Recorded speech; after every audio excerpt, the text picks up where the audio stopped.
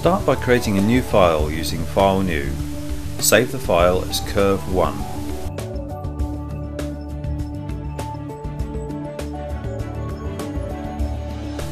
Before you go any further, check that in the display settings, curve segments are shown as solid lines and control point holes as dotted lines.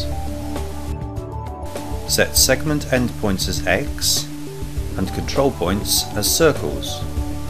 Do this for unselected and selected curves.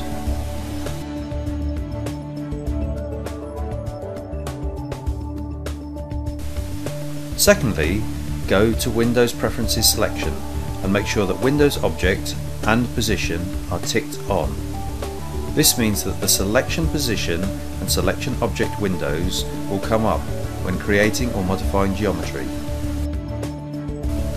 Pick Side View and Side Plane. To create a single curve, go to Curve Segment, Create 2 points. Set Order to 2. In the Selection Position menu, pick Plane Point. This means that points picked in the graphics area will be on the current plane, i.e., in this case the side work plane. Then pick 2 locations in the graphics window. This has created a straight line on the side work plane. If you get the message plane is normal to screen, this means that the work plane is not in the same orientation as the view, so check that you have both the side plane and view picked. If you have, then both sides of the side icon will be lit. The curve segment that you have now created is known as a Bezier curve segment. Bezier curves are manipulated using control points. The number of control points is known as the order of the curve. In this case we have order 2, i.e. 2 control points. If you click on Modify in the 2 points menu, this will take you to the Curve Segment Modify Control Point menu. Make sure that all the boxes are unticked. Now tick Model and Y. This will ensure that the control points cannot move in the Y direction, and so the curve segment will always lie on the side work plane. If you forget to do this, and the view changes accidentally, the control points will move out of the plane. Notice that the order of the curve segment is 2. You will see that there are 2 control points on the curve segment, which coincide with the ends of the curve. To move these, pick and drag them with the left mouse button held down. Increase the order of the curve segment to 3 by hovering over the curve segment and typing 3.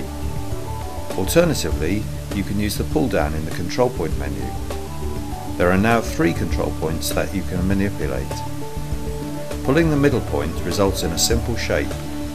If the control point is moved normal to the curve segment, then the curve segment is approximately a circular arc. To check the quality of the curve segment, you can display curvatures on the segment. Go to Diagnostic Curvature. The curvature menu should open on the left side of the ICEM window. It is best to keep all diagnosis menus to the left and all geometry functions to the right. In the curvature menu, pick Curve, then pick the curve segment on the screen. Set the scale to 100 initially. OK the object selection window and then OK the curvature menu. You should see the curvature spikes on screen. If not, increase the scale. Min and Max allows us to see the minimum or maximum radii values. On completely free-form curve segments, this information is usually not required. Count controls the number of spikes shown. Scaling controls the lengths of the spikes. By default, the spikes are proportional to the local curvature values. Curvature is the inverse of the radius, i.e. curvature equals 1 over radius. You can change this to radius using diagnosis parameter from the top menu bar, but most of the time it is best to display curvature rather than radius. Invert will turn the curvature spikes around the other way. Click Continue to wake up the control point menu. When the curve segment is very flat, then the curvature values will be small. As the curve segment tightens, then the curvature will increase. We can see this with the order 3 curve segment by pulling the middle control point up and down. If you pull the middle control point towards one end, then you'll see that at this end the curve becomes tighter, and so the curvature spikes get longer. Bunching control points towards the regions where you want a tighter shape is a good way of achieving more complex shapes with a minimum order. However, for Class A surfacing, it is best not to overdo bunching. In Class A surfacing, the control points should be fairly uniformly spaced with moderate bunching towards regions of high curvature. Notice that Order 3 curve segments can only be convex or concave. They cannot have any inflections, i.e. where the curvature switches from one side to the other. Now increase the order to 4. As we did when changing to Order 3, hover the cursor over the curve segment and press 4. Order 4 allows you to create a curve segment with a single inflection. You will find that, as we increase the order further, the curve segment will be able to inflect more than once. So increasing the order gives us more flexibility of shape, but the downside is that unwanted fluctuations or inflections can occur. In order to create good quality curve segments, we always start with a low order and gradually increase the order as we develop the shape. We have seen that the end control points control the ends of the curve segment. The first and second control points from each end control the end tangents, i.e. the angles of the end. Pick tangent on and the last 2 points from each end will only move up and down the end tangent lines. Watch the end curvature spike. This is normal to the curve end. As we move the second point up and down, the direction of the spike does not change. In other words, the end tangent condition stays the same. The value of curvature at each end is controlled by any of the last 3 control points.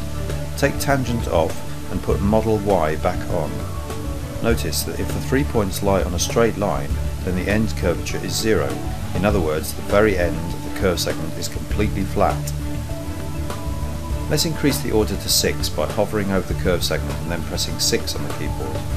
We can now hold the end curvature values by ticking tangent and curvature on. Moving any of the last 3 points will not change the end curvature value.